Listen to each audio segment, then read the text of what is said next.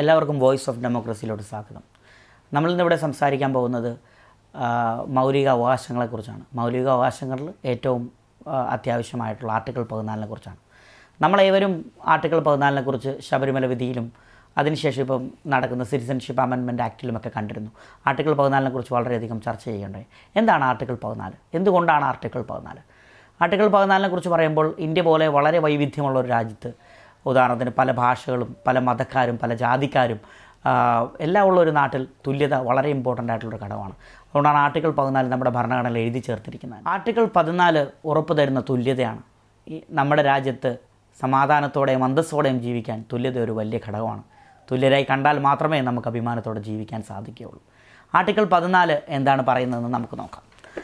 Article 14 പറയുന്ന article 14 says that the state shall not deny to any person equality before law or equal protection of laws within the territory of India.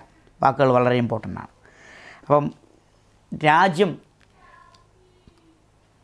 നിയമത്തിനു മുമ്പിൽ തുല്യതയും തുല്യമായിട്ടുള്ള അവകാശങ്ങളും ഇന്ത്യയിൽ താമസിക്കുന്ന ആർക്കും നിഷേധിക്കാൻ പാടില്ലെന്നാണ് പറയുന്നത്.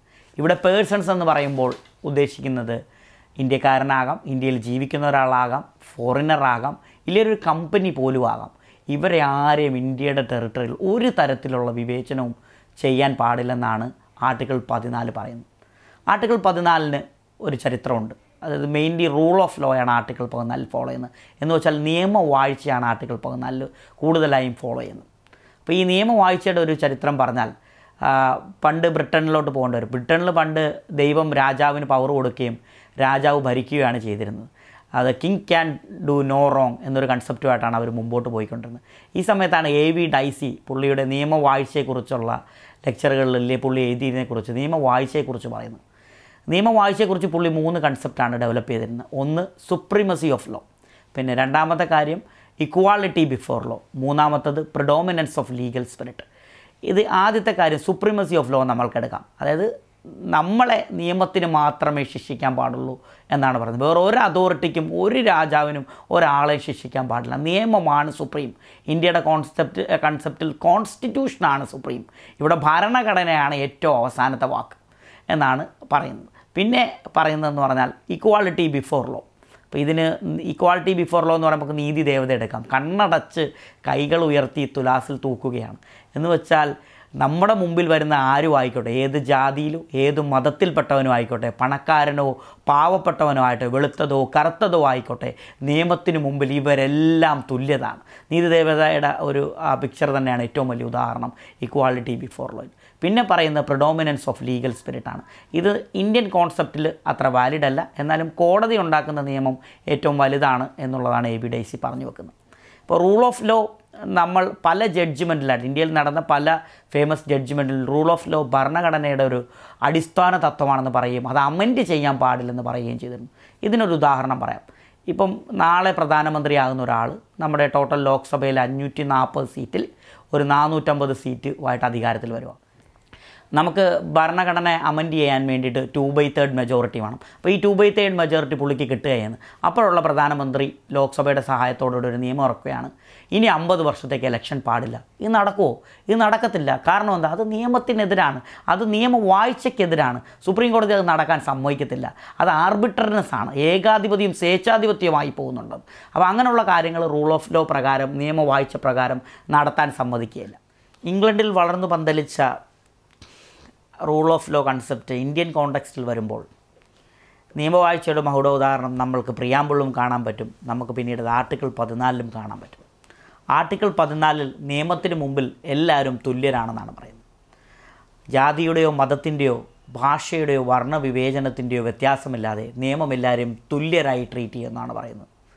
നീതിദേവത തന്നെ ഒരു ഉദാഹരണമായി നമുക്കിവിടെയും പറയാവുന്നതാണ്.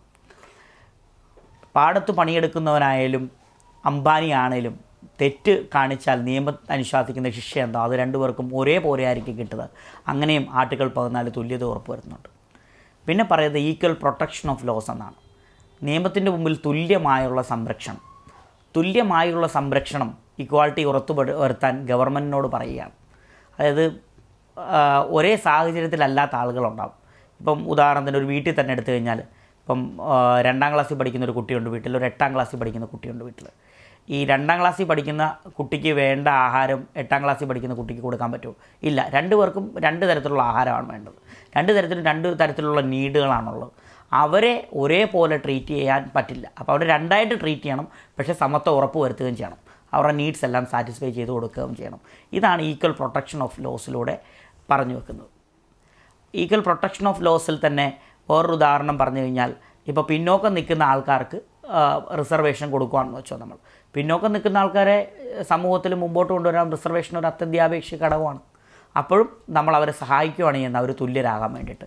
ഡിസേബിൾഡ് ആയിട്ടുള്ള ആൾക്കാർക്ക് പ്രത്യേക ആനുകൂല്യങ്ങൾ കൊടുക്കുന്നതിനാണ് നമ്മളവരെ സമൂഹത്തിന് മുമ്പോട്ട് കൊണ്ടുവരാൻ സഹായിക്കുകയാണ് ചെയ്യുന്നത്, അവരെ തുല്യരാക്കാൻ വേണ്ടിയിട്ട്. അപ്പം equality before ലോയും equal protection of ലോയും നമ്മൾ കണ്ടു. ഇനി ഈക്വൽ പ്രൊട്ടക്ഷൻ ഓഫ് ലോയിൽ തന്നെ ബെൽസാറ എന്ന കേസിൽ 2 കാര്യങ്ങൾ പറയുന്നുണ്ട് ഈക്വൽ പ്രൊട്ടക്ഷൻ ഓഫ് ലോയുടെ സുഗമമായ കാര്യങ്ങൾക്ക് വേണ്ടിയിട്ട്. അപ്പോൾ ഈ 2 കാര്യങ്ങളിൽ ഒന്ന് ഇൻ്റലിജൻസ് ഡിഫറൻഷ്യയാണ്. എന്താണ് ഇൻ്റലിജൻസ് ഡിഫറൻഷ്യ എന്ന് നമുക്ക് കാണാം. നമ്മളിപ്പോൾ ഒരു ചെറിയൊരു ഉദാഹരണത്തിലൂടെ അത് പറയാൻ ശ്രമിക്കാം. ഒരു കോളേജിൽ എക്സാം കണ്ടക്ട് ചെയ്യണം. ആർട്സ് സ്റ്റുഡൻസും ഉണ്ട്, സയൻസ് സ്റ്റുഡൻസും ഉണ്ട്. എല്ലാവർക്കും കൊണ്ട് സയൻസിൻ്റെ ക്വസ്റ്റ്യൻ പേപ്പർ കൊടുക്കാൻ പറ്റുമോ? ഇല്ല.